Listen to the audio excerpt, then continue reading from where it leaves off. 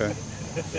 So I'm here right now because Shannon Callahan and the Office of Greek Life challenged me.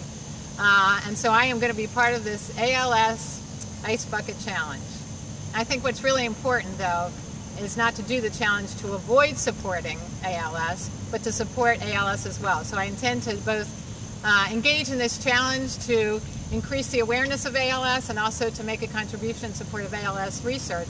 And I want to do that in honor of a particular person who is Tom Kirchhoff.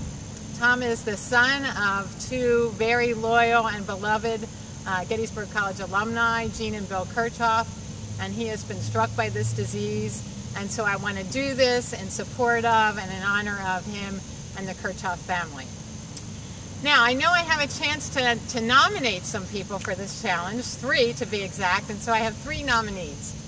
The first is a Gettysburg alumna, Louisa Polos, class of 2008, who is the new chair of our Bold Council. So Louisa, you're going to have to bring it on.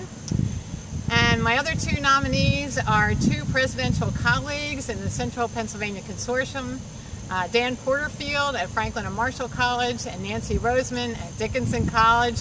You 2, I hope you're up for the challenge. Okay, I think we're ready to go.